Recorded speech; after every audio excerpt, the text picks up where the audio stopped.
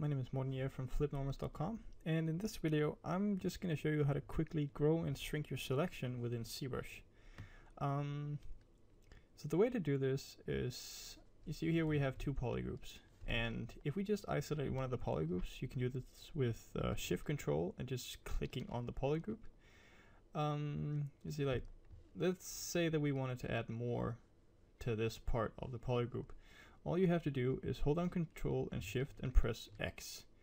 I guess X for expand. You can just do this as many times as you want.